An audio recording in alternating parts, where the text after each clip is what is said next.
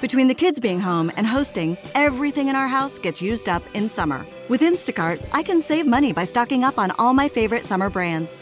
I save time by getting everything delivered in as fast as an hour. And I save myself a sink full of dirty dishes by stocking up on paper plates for the annual summer cookout. Save more on summer essentials? Spend more time enjoying summer. Add summer to cart. Download the app to get free delivery on your first 3 orders. Offer valid for a limited time. Minimum $10 per order. Additional terms apply. Empire.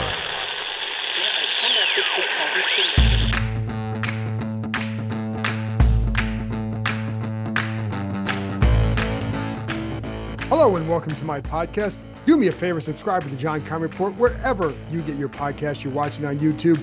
Hit that like button, hit that subscribe button. You can find us there as part of Empire Media. That's AMPIRE. Always much appreciated when you tune in. And don't forget, you can read my work on ESPN.com. I have a story up now about Chase Young coming back. I'm going to get to that in a minute. And then I'm going to have a story up on Saturday about the play of the defensive line. And just obviously they are very good and the big key moving forward. So there you go. That'll be up on ESPN.com. And in a few minutes, I will get to my keys and a prediction to the game. But let's start with the news on Friday that Chase Young will be back. The doctors have cleared him for contact in a game last week on Friday actually it was Saturday. He had the MRI Friday. The doctors read it the next day, gave him the news that he was cleared for contact in practice. So a controlled contact setting, but not yet for a game. At that time, we were told that it was likely that it would be week 3 for Young to return. However, what that really did was kind of temper down the expectation for Young this week, let it progress naturally. If he was able to play, then they could clear him to play, and it wouldn't look, it wouldn't certainly, the expectation again was week 3 with a chance at week 2, but they weren't sure. So they didn't even want to put that really out there because they needed to see how he got through Wednesday. And I think they know, and he knows, that everybody has been waiting for him to get back out there, even though it's only been one game. It's been a month, more than a month with this. So anyway, he's back. He will be on a snap count. Now, they said that last year when he came back against San Francisco as well, off the knee, different situation, but still they said it'd be a snap count. And then when he got out there, they saw that he was doing better than I think than they thought he might be. So you start off with the snap count, but if you're seeing what you need to see and he's doing okay, then you extend that snap count. So there was no number given, but they will be very mindful of it. And it's a big return for this defense. I mean, the line was really, really good last week. You know that. This line has been good without him over the last year because they have such really good depth and their tackles are phenomenal. And then you have Montez Sweat off to a good start. But I think it's also the key is guys like James Smith-Williams, Casey Toohill, those guys came in and have handled their job and do what they need him to do, which is be a contributing player off the bench. And when F.A. Obada is back, it just adds to it. So they're in a good spot. Now, obviously, Andre Jones, a rookie played last week, gave up one big play, and I only saw him one play after that. At first, I didn't think he played. I think it was one more. But the bottom line is they're in a good shape. They're in good position now. And Young did look good before the neck injury in the first preseason game against Cleveland. And obviously the looking good means coming off the line, being explosive. Jeff Scanina, their defensive line coach, said he looked more explosive early in camp than he was certainly at the end of last year. No more brace, all that. So what will he add? Well, we'll have to wait and see. He did look better. And I think a big key for him is getting rid of those stutter step rushes. You're going to see sometimes of that, guys do that. The key for him is if it's boom, boom and go, right? Versus boom, boom, boom, then go. Because once he starts kind of dancing with them, he loses all power and he loses his strength and, the strength of his game. And so that's going to be something to watch, but it will certainly be an emotional return for him and an emotional boost for a defense that played really well last week, albeit against a not very good offense. But I also think they did what they should do, which is dominate the game. So he's back. Curtis Samuel, receiver Curtis Samuel, has a hip injury, was limited in practice the last couple of days, but he is going to play. So there's no doubt about him. The other one who for sure is out is defensive back Quan Martin, suffered a concussion in the opener, so he will not play. So, all right, so let's get to my prediction, the keys to the game. This is going to be a tough game, I think, for both teams. And I think that's why it's going to be an interesting one to watch, because I think there's some similarities with these groups as far as where they're at with their offense and with their respective defenses. So to me, it's going to come down. I'm not getting to my keys yet, but turnovers are the key every game. I had the stat last week that Washington is 5-20 under Rivera when they lose the turnover battle. So that right there is always going to be the key. So to win that battle, let's get to my first key. 1, handle the pressure. Not the pressure of the game, the pressure of the pass rush for Denver, or the pressure of what the defense is going to try and do against a protection unit, an offense that gave up 6 sacks, and a quarterback that's making his first road start and only his third start. Now, the road start, Howell's a very competitive guy. And when you're a competitive guy, you love going on the road and shutting fans up and all that. But this is a different atmosphere as far as like the noise and all that. So how do you handle the noise? Not from does it rattle you, but from a communication aspect. How are you going to handle that? And I think that's something to watch. It's something every young quarterback will go through. And I don't doubt that Howell can handle it well, but that's the least of my concerns. My concern would be that defense against this offensive protection. So Vance Joseph, the Broncos defensive coordinator, known for blitzing a lot. In the past, it's around 35 or so, 34% of the time his teams will blitz. They only blitzed 10 times on Sunday against the Raiders. So in talking to people here, first of all, Eric Bieniemy knows Vance Joseph very well. It's one of his best friends and someone he's competed against quite a bit. So he has a good feel for what might happen and then how to adjust. So this is a good matchup for Washington in that regard, that you have a coach. Obviously, Joseph knows Bieniemy too, but Bieniemy should be able to adjust. Okay, this is what he's showing early in the game, then this is what he's probably going to do. And the Commanders know that, and talking to players, like they know that what Joseph will show early on, the tone that he wants to set for the game with how he's going to call it plays. Will it be ultra aggressive and send a lot of blitzes, or is he going to sit back and maybe do what he did last week, which is a lot of simulated pressures? So the Broncos did what the Cardinals did against Washington. There were a lot of 4-man rushes for Denver. Again, only 10 blitzes, a lot of 4-man rushes, but you didn't always know which 4 were coming. So you're going to drop a guy, you're going to drop a lineman, you're going to blitz a linebacker or a corner or whatever. And that's what they did a lot of. So you have to be ready for that. Do you have confidence that this group is ready to handle that level of that kind of defense, that style? That's my biggest concern here, because I don't know. I mean, you have to, last week they had some issues. It wasn't just the line. We've already gone through that, but that protection encompasses everything. So there's a couple examples of that. And this comes back to how getting through the progressions, not holding on the ball, having answers for him so we can get rid of the ball like that and get some quick throws in there to offset some of what they're going to do. When I was watching the game with the Broncos and the Raiders, what I really noticed is there were a number of times that Jimmy Garoppolo, the Raiders quarterback, I think got them out of plays. And I kind of owe it to his veteran savvy, right? Just he has seen a lot. So he's gone through a lot. So there were pressures. I'm like, that could get to someone else. It didn't get to him because he knew to get rid of the ball now. There was one time where Garoppolo gets to his third read. There's a 5-man pressure. He gets to his third read. It looks like his third read based on how I could try to kind of gauge where his eyes were going. But his third, let's say his third read, he got rid of the ball in 2.7 seconds. That's really quick. If he doesn't get rid of it like that, it is a sack or something worse, right? At least a sack. So, but that's, and I saw a number of times where I felt like him being a veteran really helped offset what Denver was trying to do. Can Howell do that? Can Bieniemy call the game? Can they get in a situation where they can handle that level of pressure and make adjustments that are necessary? To me, this is the number one key by far. And then it comes down to, for Howell, the protection also, receivers winning quickly. You have Patrick Surtain, you have Mathis on the other side of corner. Surtain, arguably the best corner. I had one player here tell me he was the best corner in the NFL. Certainly the best that this guy had seen.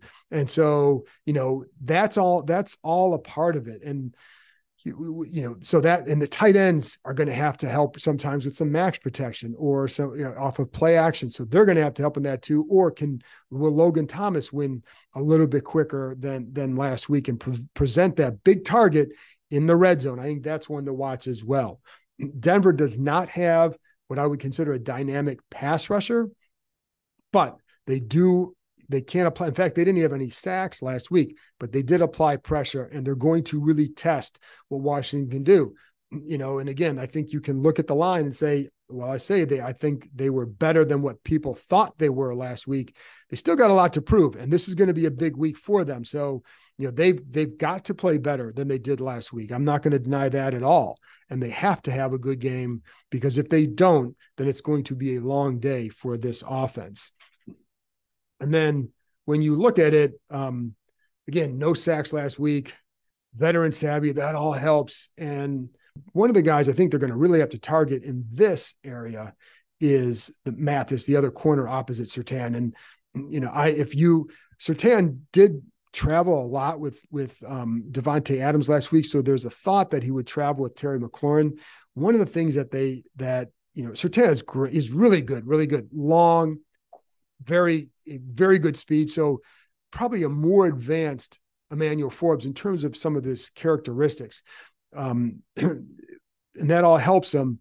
But how's he going to handle some of the quicker, faster guys on some of these quick routes? That's going to be something to watch. But also Mathis and what they did with Adams last week too, there were sometimes they'd get him out, they'd have him outside. He's going to be matched up against Surtain, but they'd also move him inside sometimes to the move inside to like a number 3 position. So you got outside, middle, and your slot, and then your inside guy.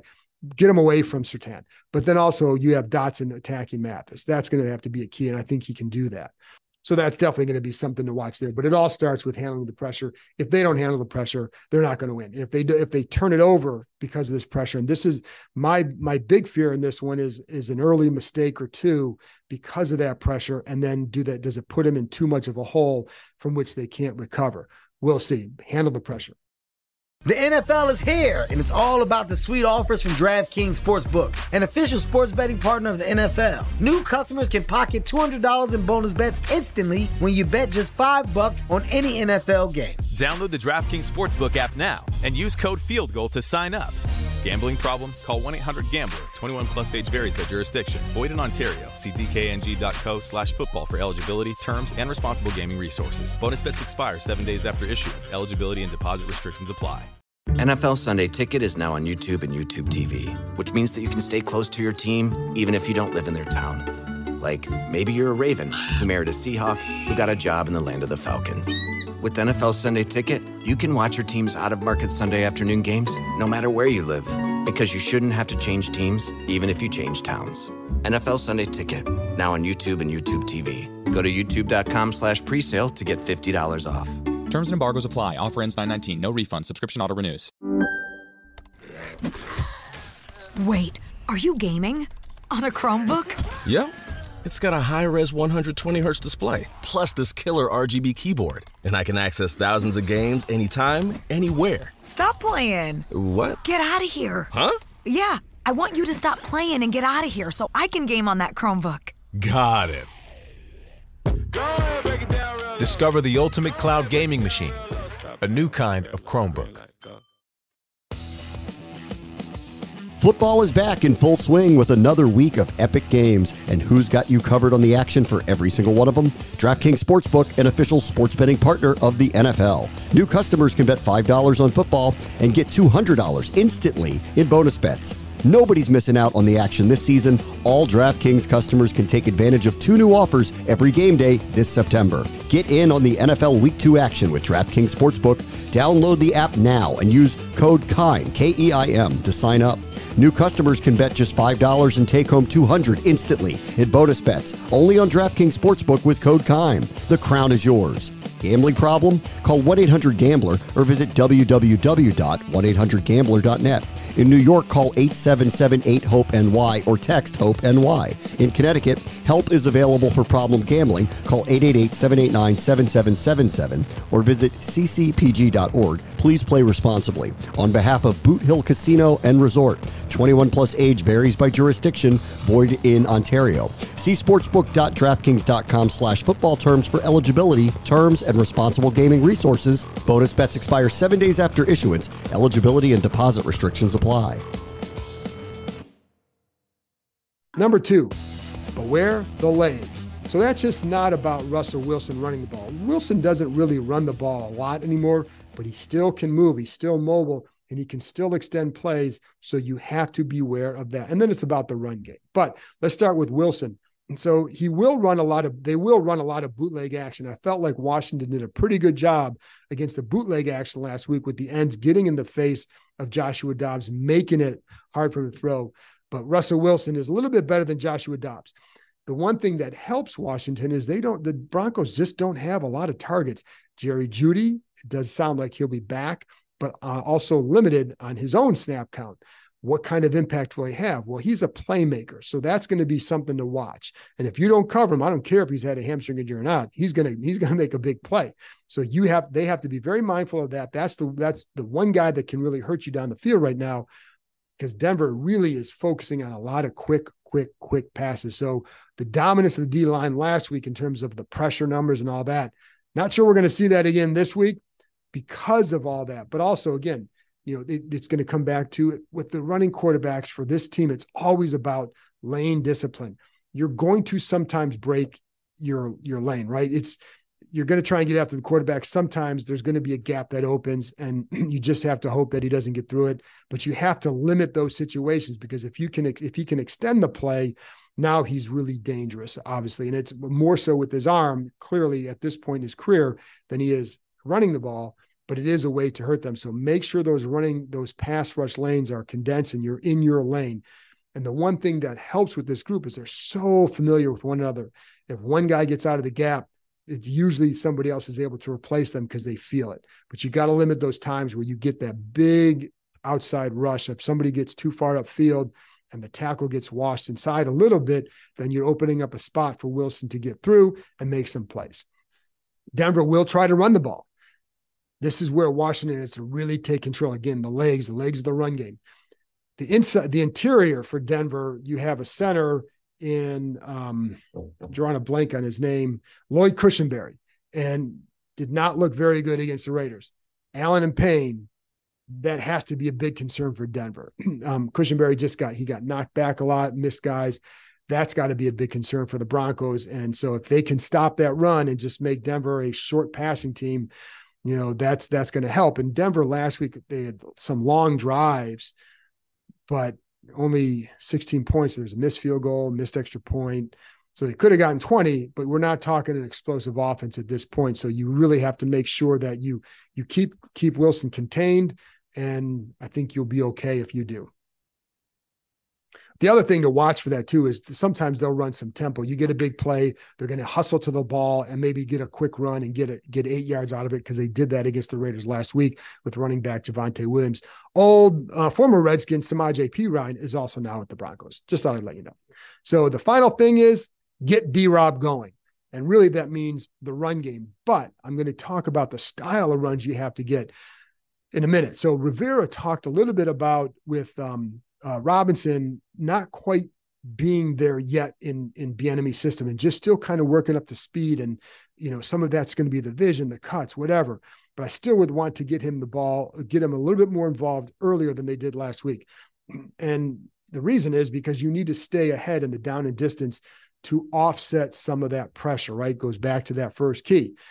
So how do you, and how do you do that? The Raiders struggled running the ball with Josh Jacobs. Why? Well, when you'd watch it, like anytime the Raiders went to a fullback and I formation, a couple tight end sets and tried to run the ball, the Broncos were all over it. In a 7-man, when the Broncos had a 7-man box, the Raiders averaged 0.0 0.9 yards per carry. And they ran out of that more often than not. 0.9 yards per carry.